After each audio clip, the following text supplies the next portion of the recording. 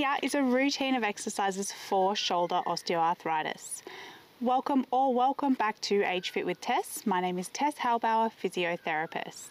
By the end of this video, you are going to know how to complete a routine of scapular mobility exercises for shoulder osteoarthritis. This video is part 3 of the shoulder osteoarthritis exercise series, linked in the description and at the end of this video. Join the Age Fit with Tess Facebook group to get further support managing pain, building strength and gaining fitness. To book a consultation or apply for the Age Fit with Tess 4-month program, head to www.agefitwithtess.com. Let's get started. Starting with scapular elevation, sitting in a chair, shrug your shoulders up, then relax.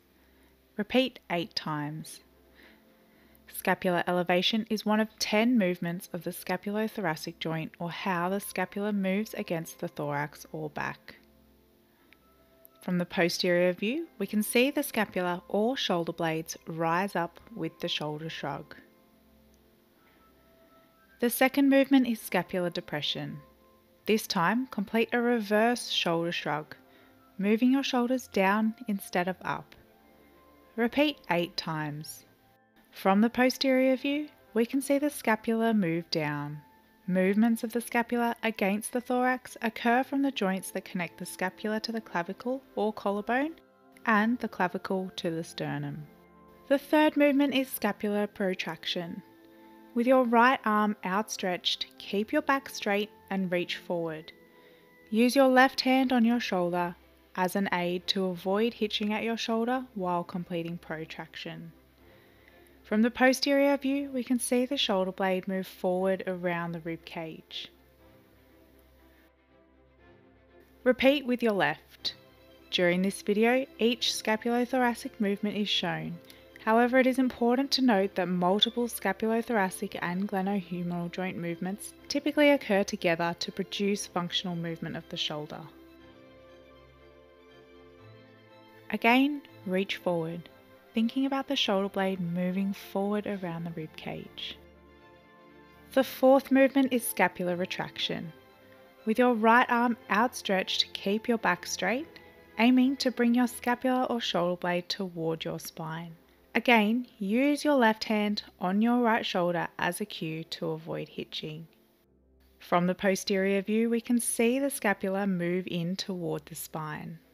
Again, bring your arm back, thinking about bringing your scapula in toward your spine. Repeat with your left arm. Because the glenohumeral joint and scapulothoracic joint work together to produce functional shoulder movements, to achieve the best outcomes of exercise for shoulder osteoarthritis, it is important to incorporate both scapulothoracic and glenohumeral joint range of motion and control. Links to videos 1 and 2 of this series are in the description and at the end of this video for additional routines. The fifth movement is upward rotation. With your arms by your side and elbows bent, bring your hands over your head to cross them. Repeat 8 times. During upward rotation, the bottom of the scapula rotates away from the spine and up.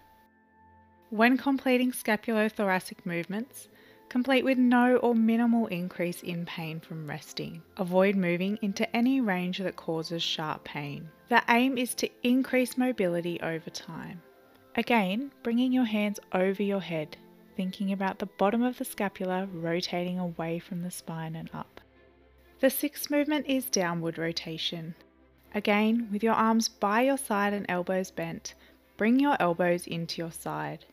Downward rotation is the opposite of upward rotation, where the bottom or inferior angle of the scapula rotates toward the spine and down. Because functional shoulder movements consist of many movements using multiple joints, improvements in mobility, strength and function can be slow and frustrating in comparison with other joints of the body. Go at your own pace, stick with it and celebrate the small wins as you see them. The seventh movement is internal rotation. With your elbows bent, raise your arms to 90-degree shoulder flexion and slightly out to the side. Turn your hand down. Repeat 8 times.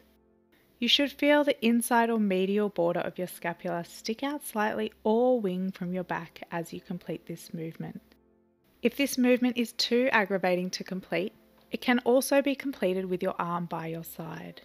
The 8th movement is external rotation. In the same position as internal rotation, this time turn your hands out. Again, this movement can be completed with your arm by your side if it is too aggravating to hold your arm at 90 degrees. You should feel the medial border of your scapula push in towards your back as you complete this movement. Again, rotate your hands out. The 9th movement is anterior tilt. With your arms by your side and elbows bent, bring your elbows back behind your body. Anterior tilt describes the top of the scapula tilting forward into the back. From the posterior view, you should see the inferior or bottom angle of the scapula stick out from the back. Again, bring your elbows back behind your body. The 10th movement is posterior tilt. With your arms by your side and elbows bent, bring your arms up and back behind your head. Again, if this overhead movement is aggravating for you, aim to move within your pain-free range of motion. Here, the inferior angle of the scapula is pushing in towards your back.